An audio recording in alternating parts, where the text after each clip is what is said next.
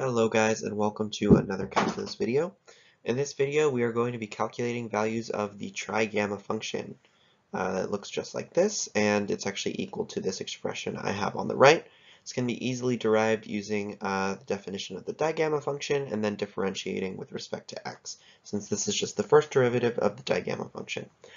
Unlike the digamma function, the trigamma function doesn't have an easy way, as I've shown in previous videos, to convert its values to an integral and then solve that way.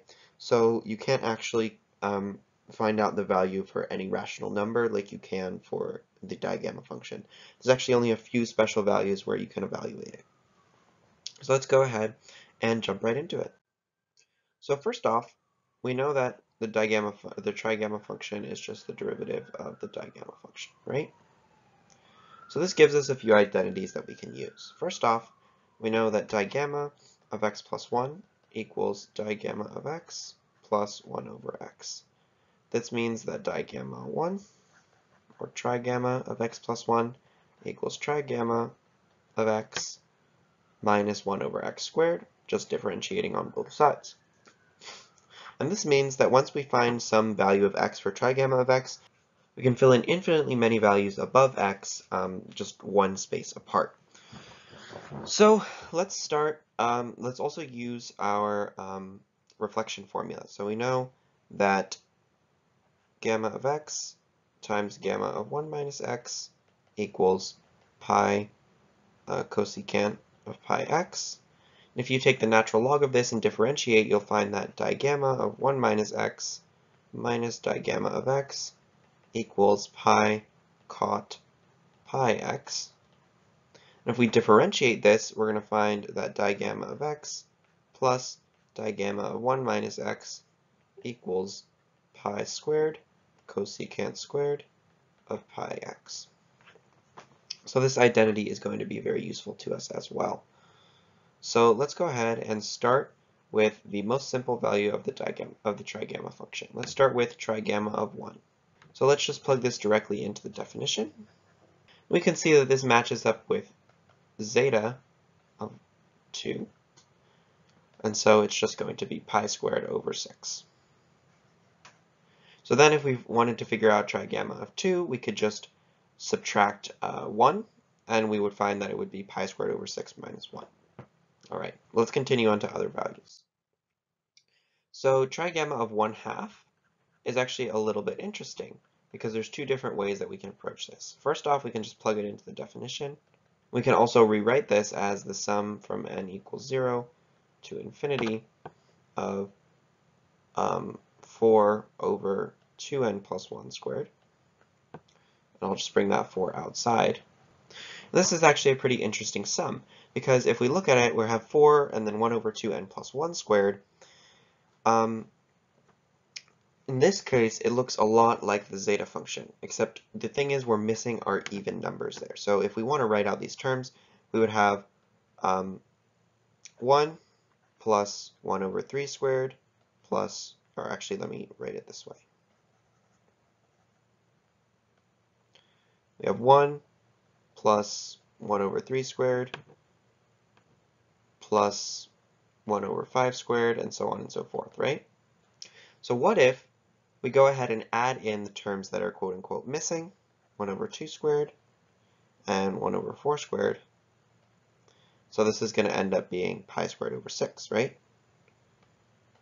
But then we're going to subtract out those terms again. So we're going to subtract 1 over 2 squared minus 1 over 4 squared minus 1 over 6 squared, and so on and so forth. So this means that our sum from n equals 0 to infinity of 1 over 2n plus 1 squared is equal to pi squared over 6 minus the sum from n equals 1 to infinity of 1 over 2n squared. But the thing about 2n squared is we can just take out this 2, and we can just write this as 1/4 sum of 1 over n squared. And we know that this is just pi squared over 6. So what we're going to end up with is pi squared over 6 times 3/4, or pi squared over 8. And then when we multiply all of this by 4, we're going to get pi squared over 2. That's the answer. Now, another way that we can actually take this on is a little bit more interesting.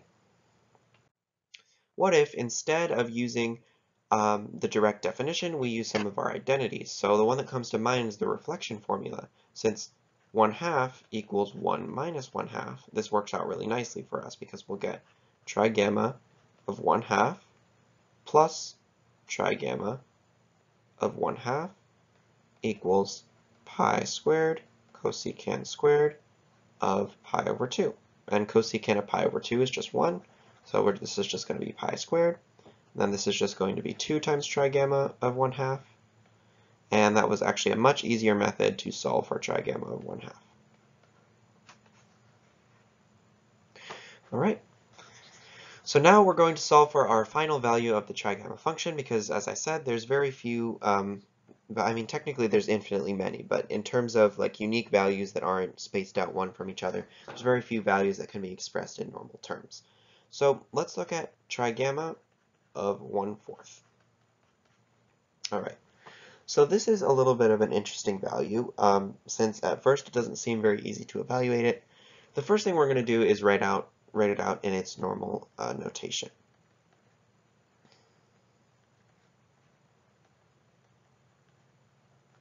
And we can also write this as 16 times the sum from n equals 0 to infinity of 1 over 4n plus 1 squared.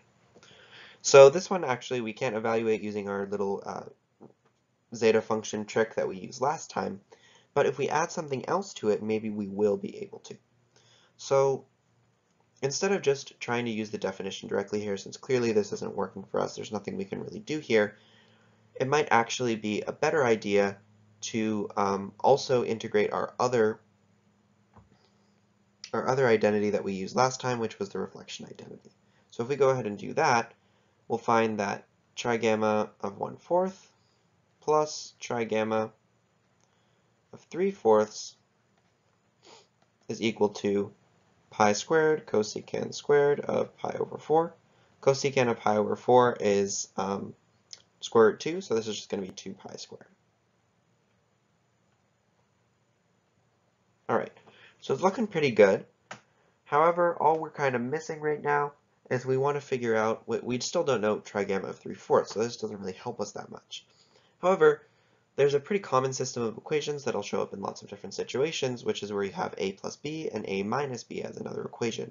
So let's see if we can calculate trigamma of 1/4 minus trigamma of 3/4. And instead of using an identity here, let's go ahead and use our sum notation. So I'm just going to go ahead and skip straight to this step. So we're going to get 16 times the sum from n equals 0 to infinity of 1 over 4n plus 1 squared minus 1 over 4n plus 3 squared, right? That's just because that comes from this trigamma of 3/4.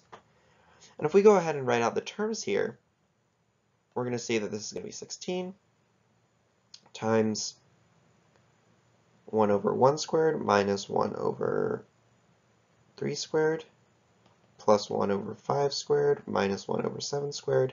Essentially, we're just alternating with our terms here only over the odd numbers. And that's actually a really famous result since this is equal to 16 times the sum from n equals 0 to infinity of negative 1 to the n over 2n plus 1 squared. That's just equal to 16g. So we can go ahead and plug that in right here. And so this is going to be 16g. So if we go ahead and add these two equations, we're going to find that 2 digamma of 1/4 equals 2 pi squared plus 16g, or trigamma of 1/4 equals pi squared plus 8g. And if we subtract the equations, we'll find that trigamma of 3/4 is going to be equal to pi squared minus 8g. And those are the last values of the trigamma function that we'll actually be able to calculate directly. So anyway, I hope you guys enjoyed the video, and yeah, hopefully you'll find some uses for these values of the trigamma function. In general, we don't see it that much in integrals since we have that squared on the bottom that doesn't usually show up, but I'm sure there are some situations where you might find it, and these values might come in handy. So anyway, I hope you guys enjoyed the video, and I'll see you next time.